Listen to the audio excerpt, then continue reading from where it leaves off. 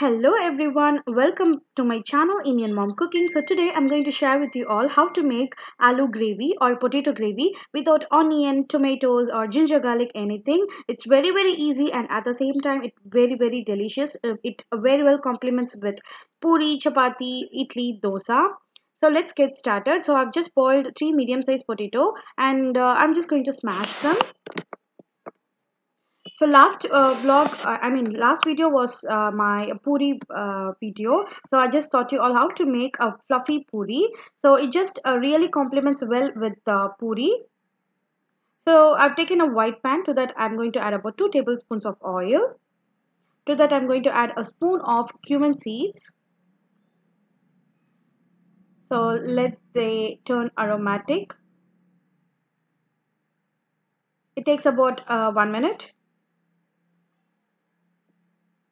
And to this I'm going to add in straight away the powder masalas, which is half spoon of turmeric powder, 1 spoon of Kashmiri chili powder, half spoon of plain chili powder, and 1 spoon of cumin coriander powder, and half spoon of plain red chili powder and required salt.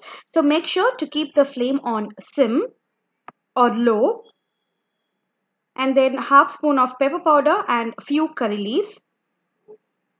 So if you keep the flame on medium or more than that, it will get burnt. So make sure to keep the flame on low. I'm just going to add a pinch of asafoetida.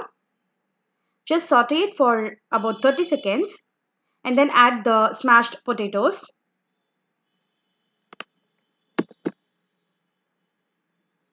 And give it a nice stir until the masalas gets really blended with the potatoes.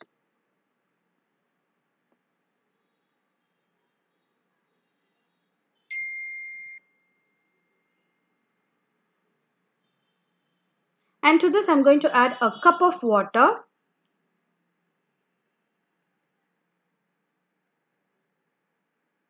And keep the flame on medium and cover the lid and cook this for about 10 minutes. It's really very important to cook this for 10 minutes, otherwise the raw smell of the powder masalas will not go. So after 10 minutes you will be able to see the oil separates. So as you all can see, the oil has separated, so which indicates that the potato gravy is well cooked. And to this I'm going to add in about a handful of finely chopped coriander leaves. So mix it thoroughly. So if you want watery consistency, you can add water.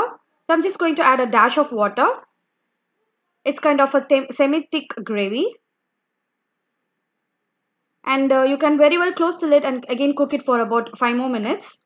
It's really tasty and yummy. Please do try it and let me know. So that's it. This is how I make aloo curry or potato curry. Very simple and easy, at the same time very yummy. So I made a puri that day. So I've just uploaded the video how to make puri, like a fluffy puri.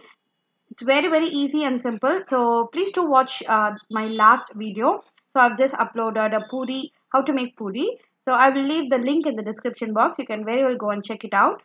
So thank you. So I hope you all like this video. If you like it, please give me a big thumbs up. And if you're still new to my channel, click on that red subscribe button. And I will catch you in my next recipe. Until then, stay happy. Love you all.